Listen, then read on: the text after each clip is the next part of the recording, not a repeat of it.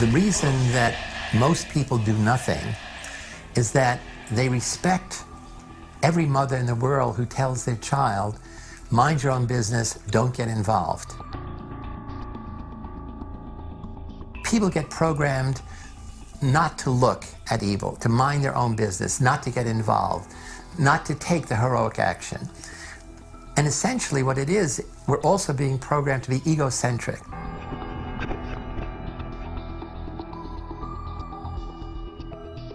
Here it is.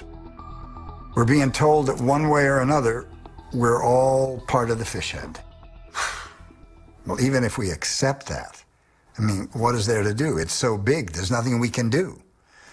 And if we're all going down, we might as well take a few pleasures along the way. Or can we maybe turn it around? Is there hope? Maybe.